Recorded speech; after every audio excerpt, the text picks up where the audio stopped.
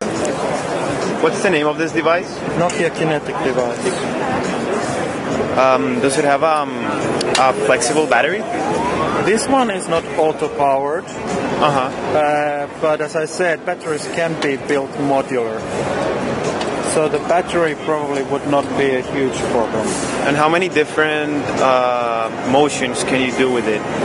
How many different interaction motions can you do with this?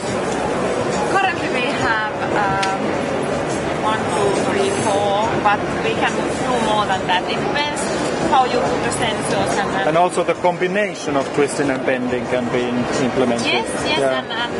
but now we haven't implemented this, but we can measure, for example, this kind of essay, so that you do it like this, but we haven't implemented it.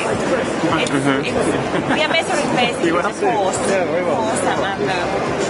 the strain. And can touchscreens be made so they can flex as well? Because I see that this is not a touchscreen device, but It's not a touchscreen device. could you potentially put a touchscreen and still be flexible, make it flexible? Well, that is our plan to develop.